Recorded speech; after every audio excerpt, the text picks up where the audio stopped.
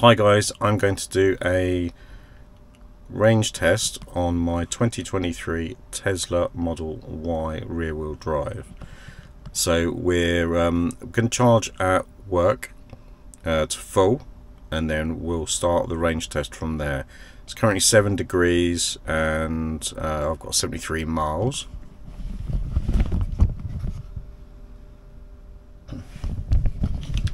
So we're just going to plug in and then do the range test on the way home.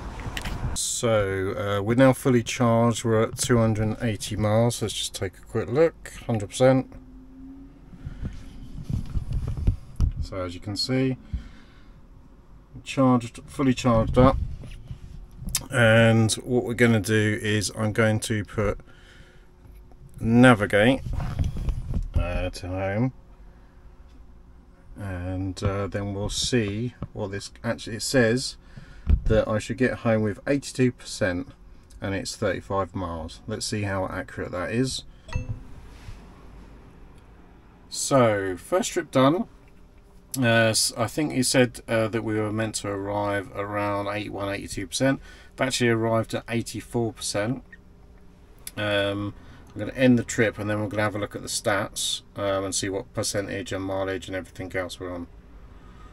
So let's have a look at the battery first of all. So we're looking at 219 miles left and we started with 260. We've done approximately 37 miles, so that's not bad. It is 7 degrees outside. It's been really windy. About 23-24 miles an hour winds, so a bit chilly and heating on, so you know, a few things to take into consideration. Let's have a look at, I think it's the energy actually. So what it shows here, actually 40.6 miles consumed. And it said last projection would have been 217 miles. We're actually on 219 miles. But yeah, not too bad, to be honest. That was a mix of slow and fast roads, so it's a reasonably good good comparison for the first trip. And yeah, to be honest, I'm quite happy with that so far. What we're going to do though is that I'm going to park up at home. I don't have home charging, so I'll be parking up, leaving the car with Sentry mode on overnight, between 6 o'clock in the evening, and probably leaving for work around 7, half past 7 in the morning. Temperatures are expected to drop around 4 or 5 overnight as well, so that'll have an impact. So around 219 miles as of day one, and we'll see how that's affected overnight in the morning, and then we'll do the same trip again to work and then we'll work out what roughly the range of the car is going to be. I will be charging when I get back there anyway, but what we'll do a wrap-up summary of how much range, so that gives me a good idea of an average day, an average speeds, temperature wise. You know, it's pretty good as well for a test. I did get this when it was -1, the car, and it performed pretty well, to be fair. The mileage and what it says it would do when it got to a destination was pretty much spot on. So so far so good. So I'm going to wrap up this day today and I will see you in the morning. Morning everyone. So yesterday we returned home with about 214 miles after starting from work at 260 miles. We've left the car overnight with Sentry mode on, and it was about 4 or 5 degrees last night, and so when I looked at the car this morning it had 205 miles, so 9 to 10 miles loss overnight. and then I've just preheated the car, which is lovely. Preheating the car and preheating the steering wheel. Is now at 203 miles, so it only loses 2% when you kind of preheat the car, and it's now 6 degrees. So we're going to do a journey to work, which is about another 35 miles, and then we'll see how much we have when we get there. I'll just do an estimate of on the nav of how much we get there. Then we can roughly work out generally how much range the Model Y 2023 rear wheel in real world actually has.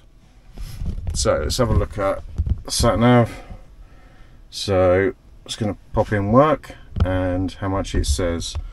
So it says we should get there with 65% on the battery. So we'll take a look at that when we get there, see how much percentage and mileage is, and then I'll probably summarize after work roughly how much I think that this Tesla is good for range wise.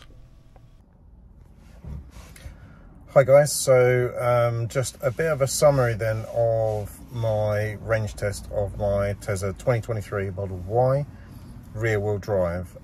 So when I started this morning, it was 205 miles. That was after leaving the car overnight, not plugged in, with Sentry mode on. Average kind of loss about 10% each night. And when I got to work this morning, it was 165 miles, so 40 miles for a 35-mile journey. All both local roads, B roads, A roads and motorway, so a bit of everything.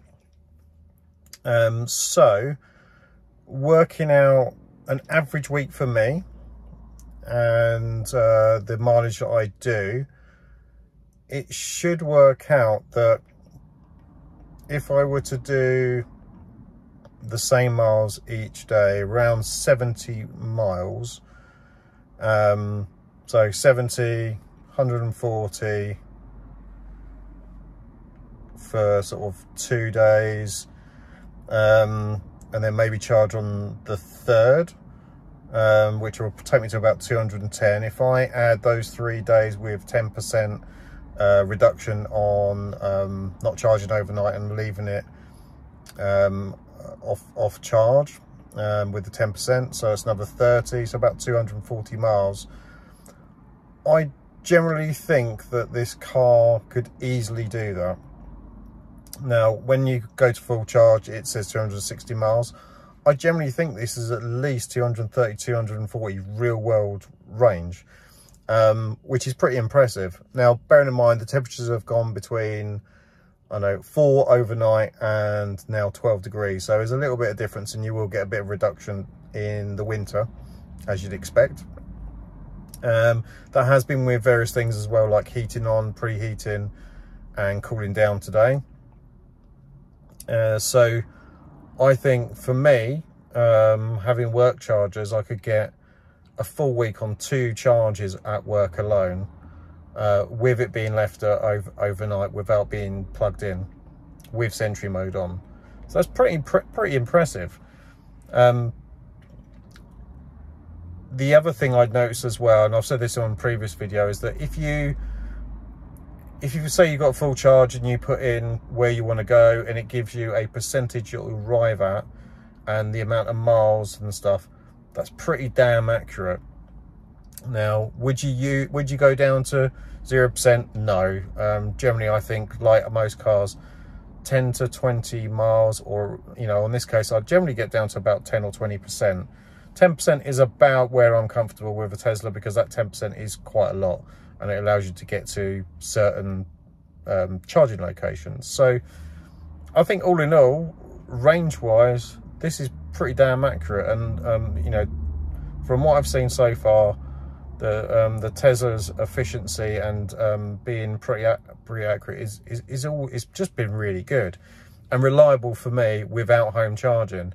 Now, I do have to realise that prolonged periods of time, Same like over the weekend, you're not just going to have obviously overnight that 10%, you're going to have during the day, so say another 10%. So over the course of the weekend, I could potentially lose up to 40+%, 50%, sorry, 40 or 50 miles, I should say.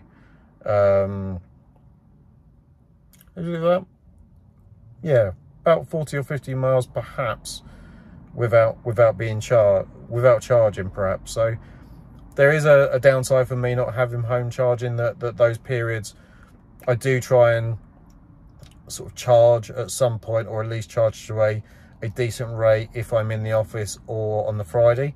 Generally if I'm out and about anyway, I'll charge while we're out as well. So it's never been a problem so far for me, and actually having the Tesla with faster charging at superchargers and that bigger range has just helped enormously, and it just makes the entire week easy. Now I will be doing, I suppose, more of a, not necessarily a range test, but a journey up to Scotland at the end of May, and we will be tracking chargers we use, what speeds we get, range we get, and generally the whole sort of Scotland trip.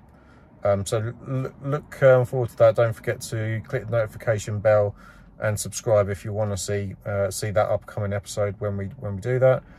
But yeah, I think for efficiency, range and accuracy of the battery, I think it's pretty spot on. So anyway, I hope that was useful for people. Rear wheel drive Tesla Model 3 2023. There'll be more videos, various other bits and pieces in the coming weeks, and I will see you soon. Bye.